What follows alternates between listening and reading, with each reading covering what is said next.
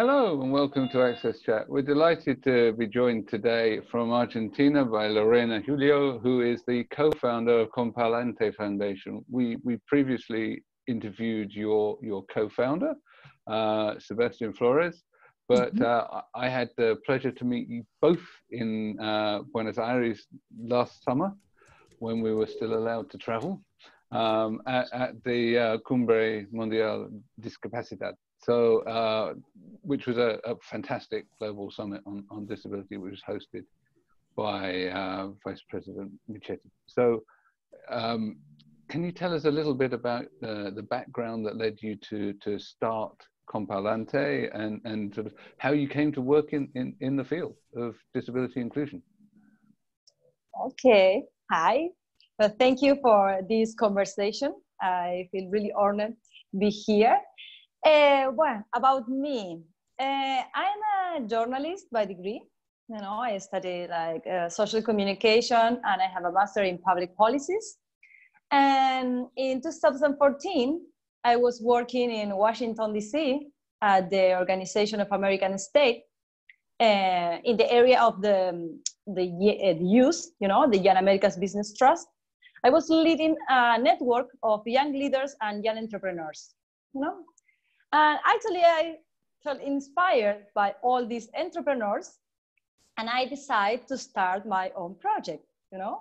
It was my 29 years old, and I decided, okay, let's start something new, something innovative.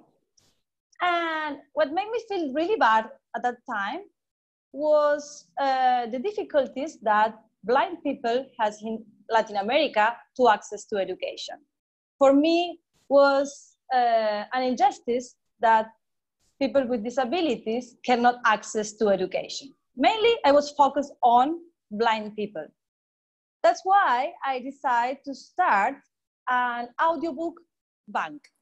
You know, at that time I was working in Washington, surrounded by people from different countries, and that was easy. I asked to my friend from Brazil, please record an audiobook with your phone in Portuguese. My friend from Canada in French, my friend, all people from different parts of the world. So in a short period of time, we achieved 400 audiobooks in 18 different languages. So that was the, let's say, the starting point of Fundación Comparlante, which is the organization that I lead with Sebastian Flores from Ecuador.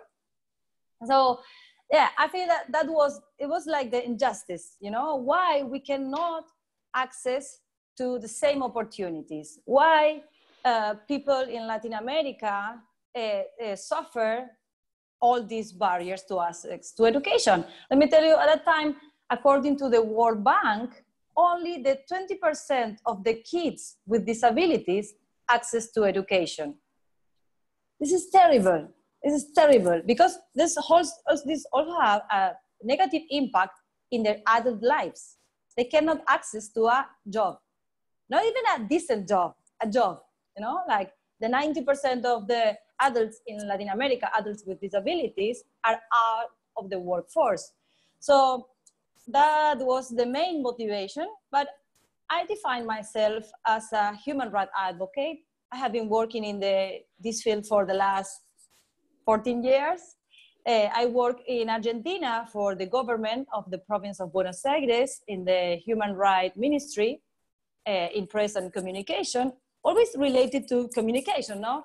But yeah, and this year I joined a global peace campaign, which is called Jai Jagat.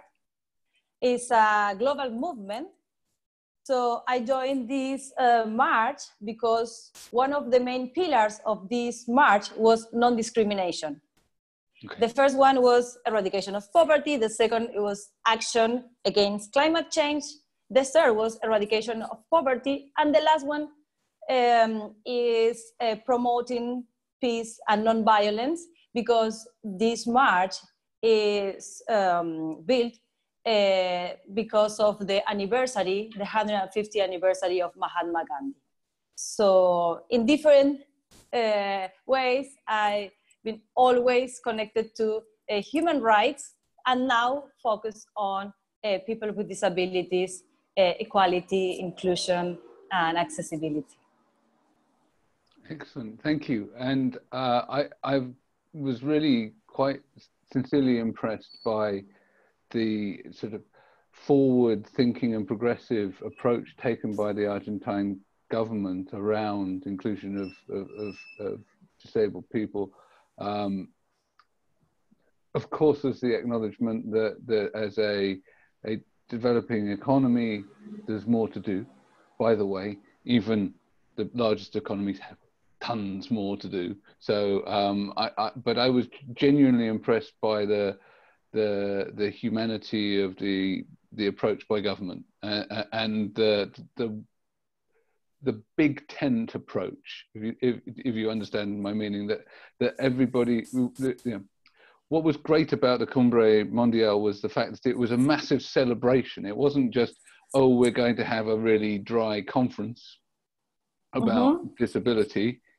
It was, you know, a celebration where everyone was welcome, everybody was able to participate, and it was joyous.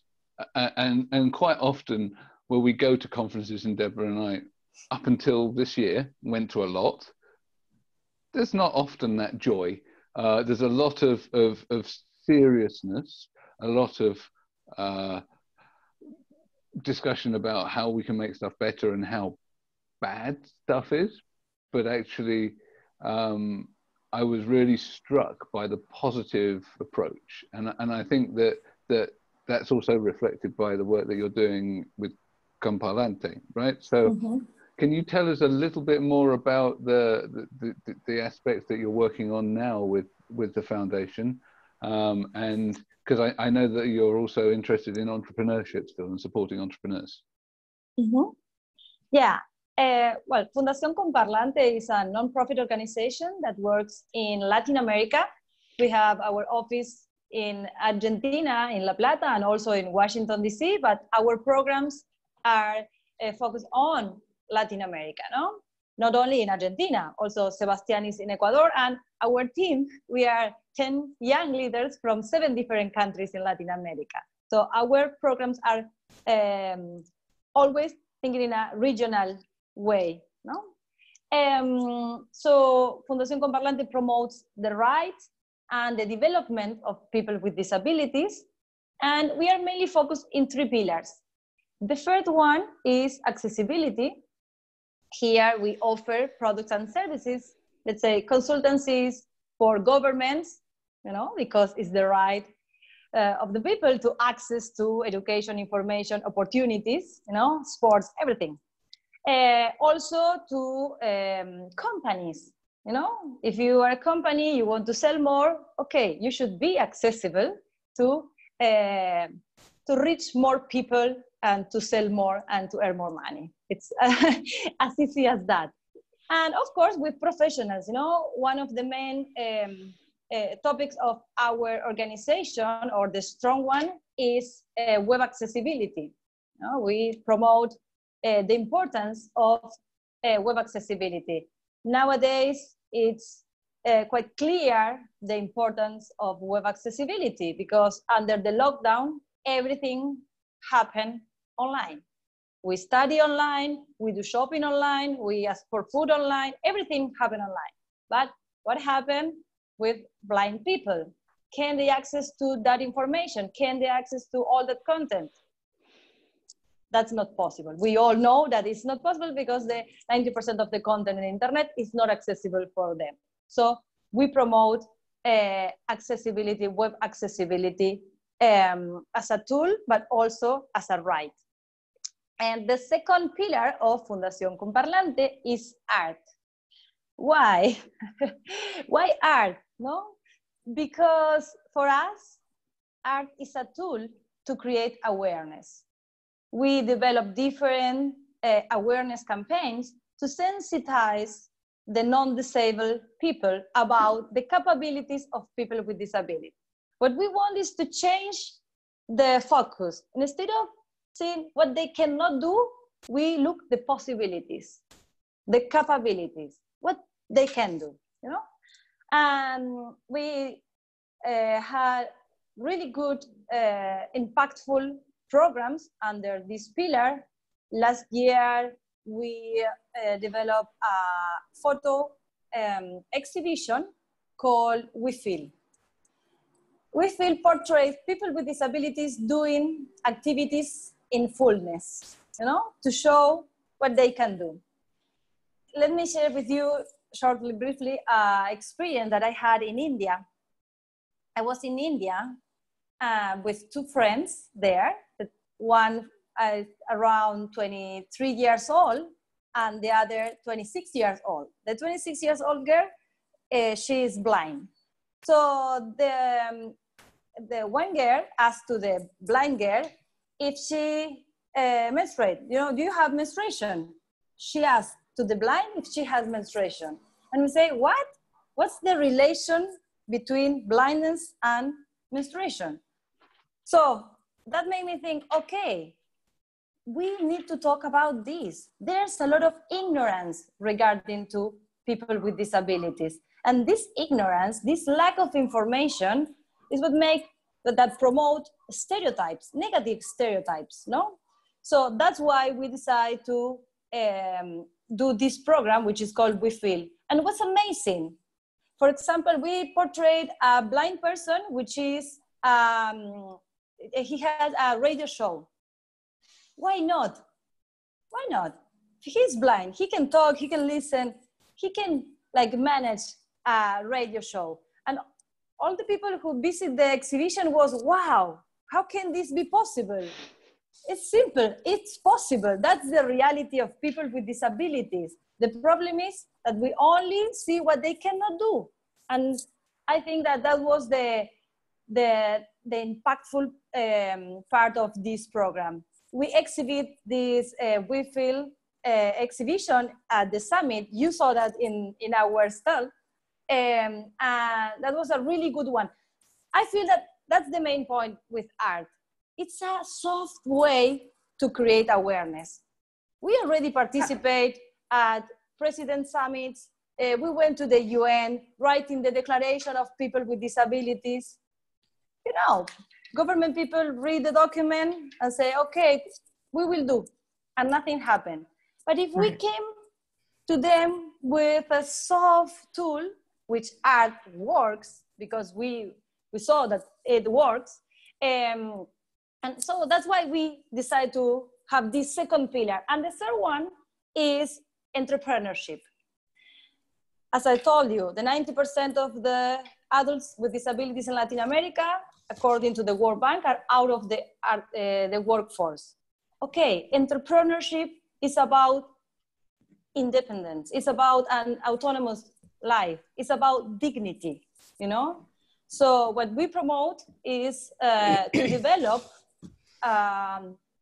different small business, like startup for people with disabilities. Also in Ecuador, we are working with mothers of kids with disabilities, because we understand that it's quite hard to take care of your kids and also to go outside your home to work. So that's why also entrepreneurship is a really important tool to promote independence, no? And now, under this coronavirus situation, we are offering webinars every Wednesday, and we have like 100, 150 participants each session, because people are really interested in participate. They need this kind of tool, how to make a business model, how to understand my ecosystem, my business ecosystem. Last week was about how to build accessible documents. You know, okay, if you are a business person and you want to reach more people, okay, your documents, your event, everything should be accessible. So we are trying to make a bridge between all this information and these tools which are available, you know, but sometimes— I have a question. Sorry, I have a question for you. No, you're doing so much, but we want to ask you some questions. So when you talk about what you're doing, which is powerful and amazing, and my chief financial officer's in Costa Rica, and we met when UNESCO brought over six of the Central America countries together to talk about these things. And unfortunately, after the conference really happened, which we see often, as you said, Lorena, but you talk about people that are blind, but are you supporting people with other disabilities, or is this focused only for people that are blind? Because of course we know people with disabilities come in all shapes and sizes, and as you break the categories down, certainly there are different needs behind it. But I also applaud something that you said multiple times, which let's focus on somebody's abilities, because we all have disabilities. We all have, negatives, but we also have strengths. So if we're focusing on people's strengths, we allow them to bloom. And I also want to make one more comment for you to think about. And I know that Antonio talks about this a lot on all the social impact work he does, but it's the gig economy. And during the COVID-19, it's become even more of a gig economy, where people really are going to have to figure out what they're going to do and how they're going to take care of their families. And so I think what you're doing with the entrepreneurship for people with disabilities, and we've seen other programs around the world, but we all three really believe that a lot more needs to be done to support entrepreneurs with and without disabilities. But I was just curious if you are focused on just the category of blindness, or if it's more, if it's broader than that. And either way, it's a win. I was just curious. Thank you for that question. No, absolutely. We start working with people, with blind people, but nowadays we are more open to different kind of disability, because of course, when we promote accessibility, we want accessibility for all. We are talking that we all should enjoy the same right in fullness, all. And yeah, actually, I think this is in hand with our idea of promoting the value of diversity. I think that's the main point, the value of diversity. So yeah, we start with blind people, but nowadays we are more focused in different kind of disabilities. Yeah, thank you. Antonio, you wanted to say something? I think you wanted to come in. No, you have traveled. You have talked with a lot of people, from different origins, backgrounds, and sometimes when we talk about accessibility, we tend to focus in a number of countries that they are doing this so well, they were able to solve these problems. But I would like to know, I want you to look to your country and what's happening in South America, and to reflect what are the things that you are doing really well, considering the resources that you have.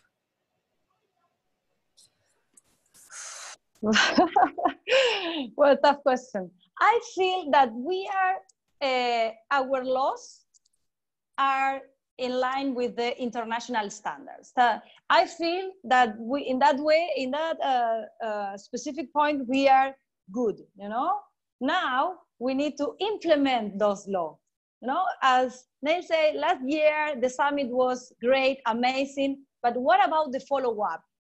There's a lot of discussion, people with disability have their own voice here, they can express their opinion, they participate, they are public, really active in the public scene, but what about the real change that we all need, because it's not enough to have a law regarding to access to information and web accessibility.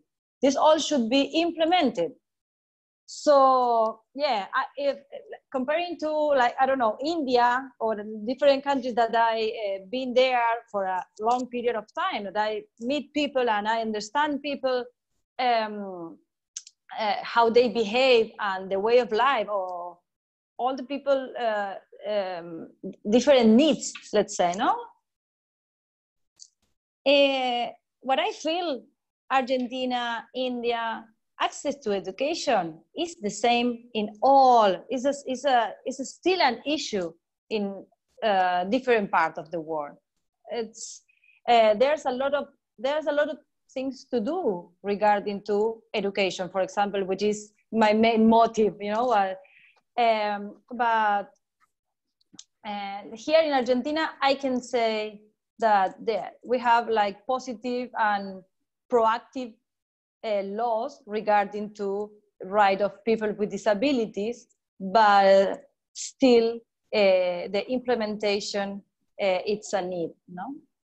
I understand, and to be honest, that implementation and monitoring in most countries still requires a lot of work. So you're not alone in thinking that it needs to go further. We all wish for that. I've got a follow-up sort of question around education, particularly because you said that education is kind of like the foundation piece. So, and I understand that we need to educate people with disabilities so that they have access to jobs and opportunities throughout the rest of their lives. When we have such limited resources, because we're all in a time now where we're economically challenged, how do we balance that that need for building a pipeline of skills against the need right now to support the existing population of adults with disabilities who are, 90% underemployed? How do we balance that? I mean, that's a question I ask lots of people, not just for you, but what do you think we can do in that respect?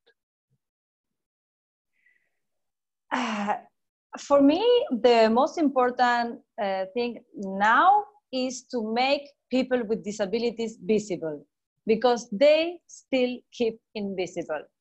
If there are the 15% of the population, where are they?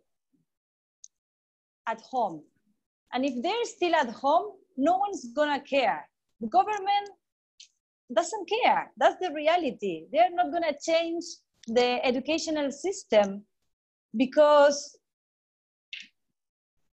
in public, because I see, yeah, sorry, it's a 15, yeah, sorry. No. I just wasn't sure if I heard you correctly. I was, sorry.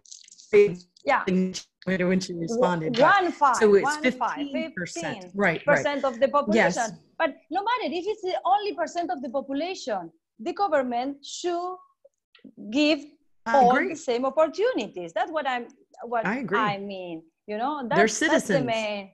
Yeah, and they have the right to access to the same opportunities just because they are human beings. The fundamental rights.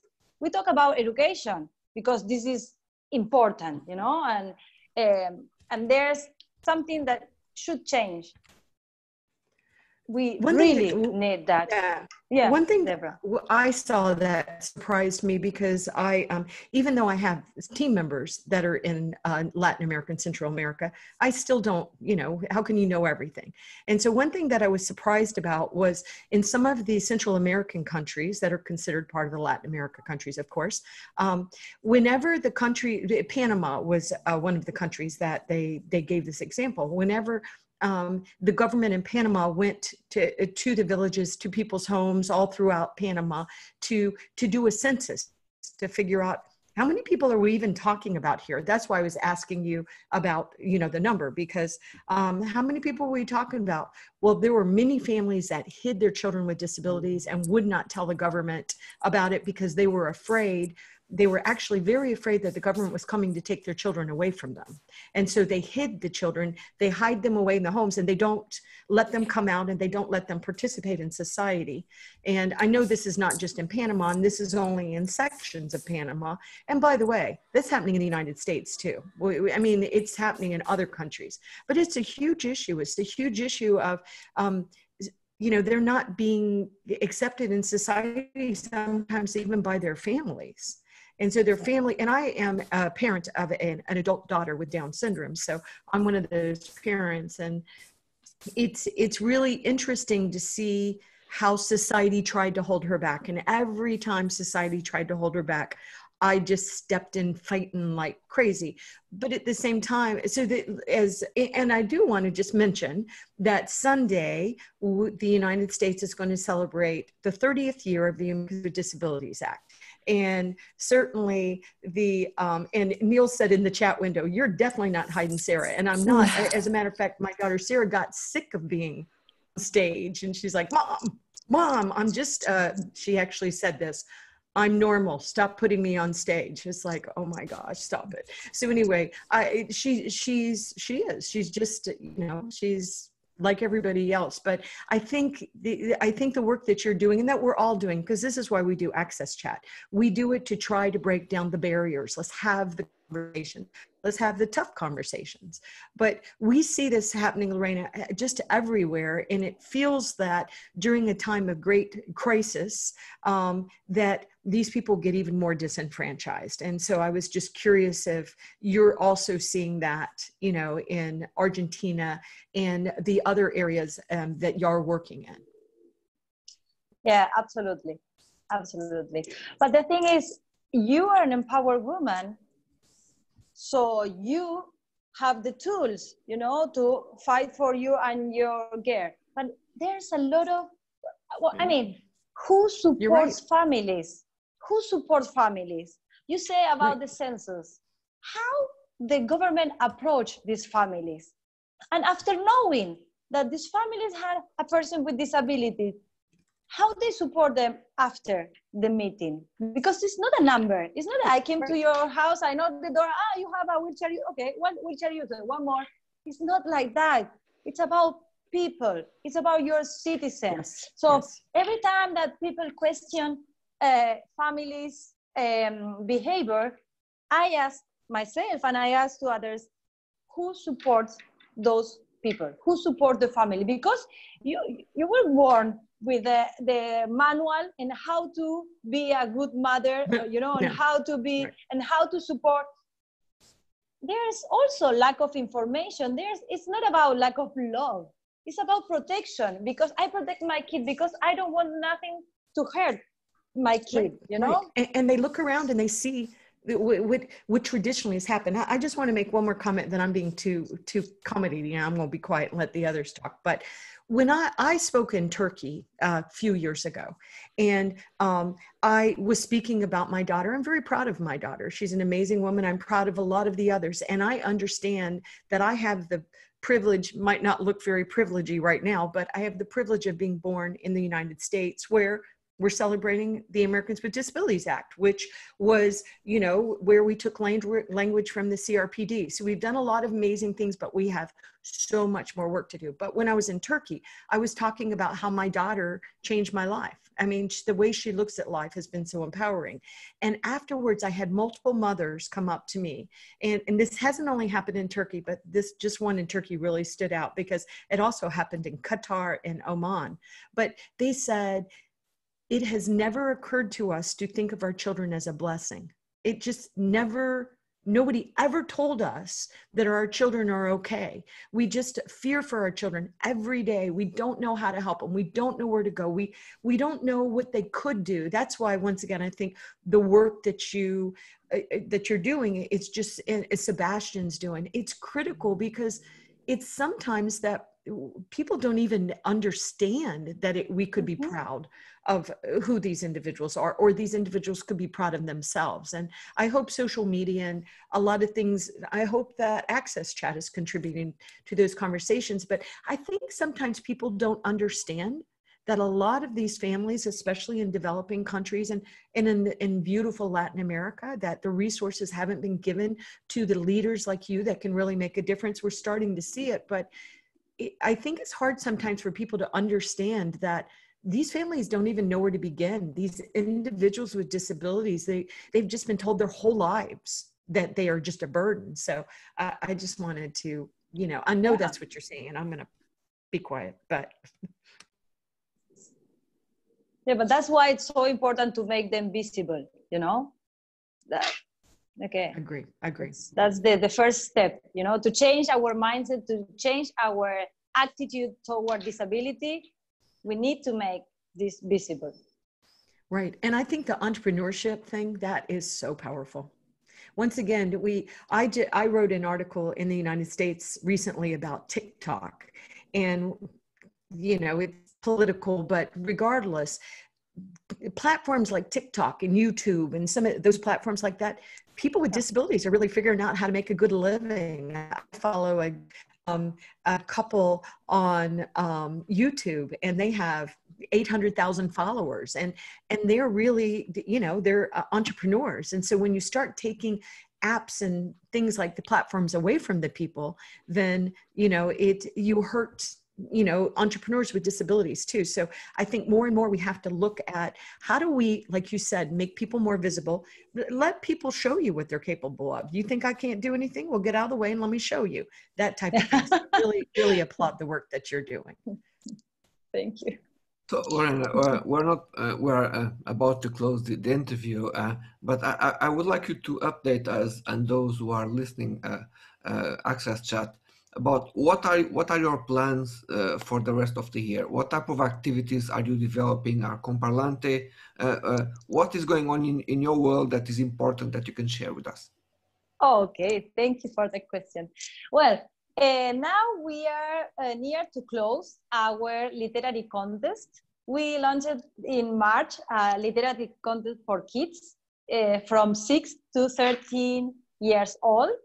So it's called My Word, My Way. And we give them like 3 characters: a girl with cerebral paralysis, a boy with autism, and another girl with amputation. So these little kids should write a short story and send to us, because we have really, really good prizes. So in the 31st of July is the deadline for this contest for kids.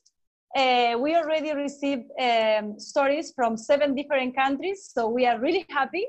In the first edition in 2017, we got stories from 5 countries in Latin America, and this year we already have 7 countries, including Spain. So we are already in Europe. So we are really, really happy with the impact of this program, because in a way, it's an opportunity to talk about disabilities, these 3 kind of disabilities, with the families. In the first edition, we worked closely with the schools. We went there, we promote the program, we explain the disabilities, but now it's impossible due to the lockdown and this COVID situation. So the work was done by social media, working with parents, and I feel that it was a different kind of exercise, but again, the community was involved. The families, the parents and families, the teacher. So I really enjoy doing this My Word, My Way project. The second one is Startup Ability.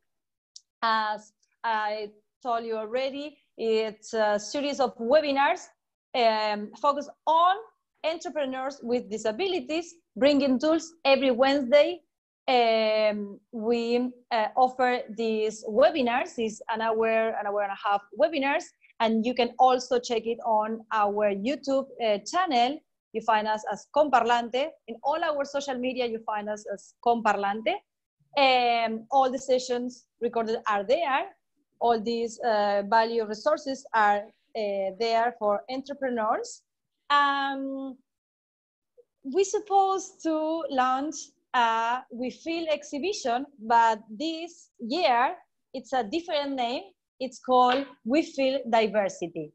You know, the main point is, like, as I told you, like, to promote the value of diversity. So the second edition of this photo exhibition is mainly focused on people with disabilities, but LGBTQ community, no? Like trans, gays, and all the diversity included in our photo exhibition. So these are the 3 main programs that we are working in this year, and you can check all the programs, services, and products of Comparlante in our website, www.comparlante.com.